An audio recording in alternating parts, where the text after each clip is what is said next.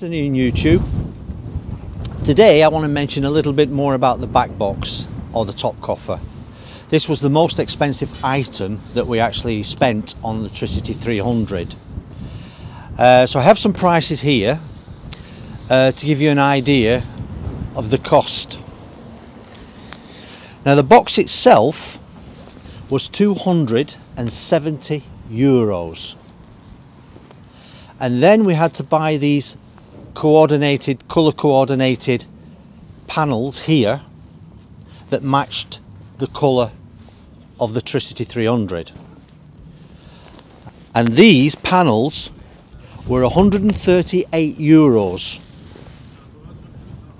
for the set, and also the lock itself was €25, so you had to buy the lock separately, which surprised us.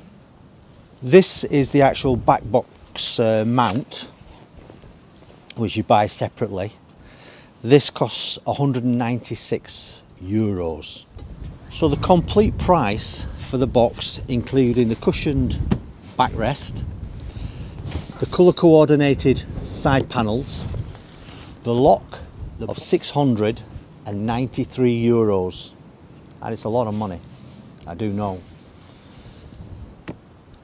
And I can understand that a lot of you would not want to pay that kind of money for a box, but we think it is a lovely box. It complements the Yamaha Tricity 300 very well.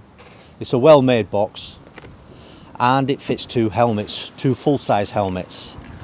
So I'll just open the box, and as you can see, there are two full-size helmets in the box. It's actually a 45-litre box.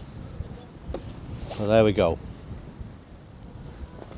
The other thing with this box is that it does remove pretty easily. So basically, again, we put the key in and we turn full and it lifts off as so. So you can take it indoors if you didn't want to leave it on the bike. Obviously, to put the box back, it slips in and push down and locks in, and then the box is firmly secure. So it's not too difficult.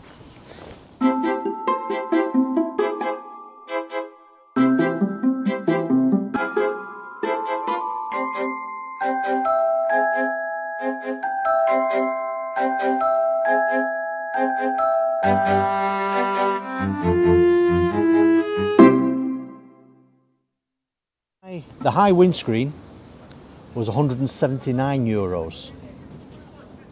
The hand caps for the pair were €107 for the hand caps. The heated hand grips were €190. Costs for all the extras, I really don't know. Whether he gave it us fitting free because we ordered such a large amount of extras, it's possible, but we do not have a price for the actual fitting.